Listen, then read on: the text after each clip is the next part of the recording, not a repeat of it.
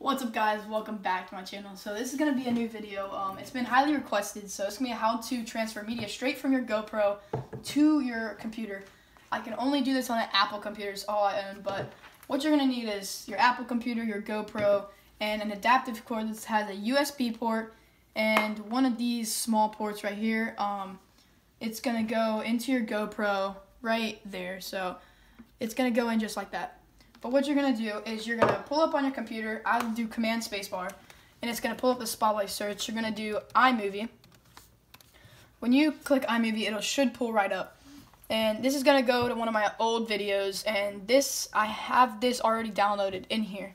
But what you're going to do is you're going to make sure your GoPro is on. So let's make sure mine is on. It's on. And what we're going to do is we're going to take this cord and plug it into one of the USB ports in here. And it's gonna usually pop up just like that. If not, you're gonna click the little arrow up here, import media, and you're gonna go to your GoPro. It should pull up the name of your GoPro, and here will be all of your videos taken. So this will be all the videos that are on the SD card that are inside the GoPro. That's all the memory on your GoPro right now. So I already have this video imported, but what I'm gonna do is click this video.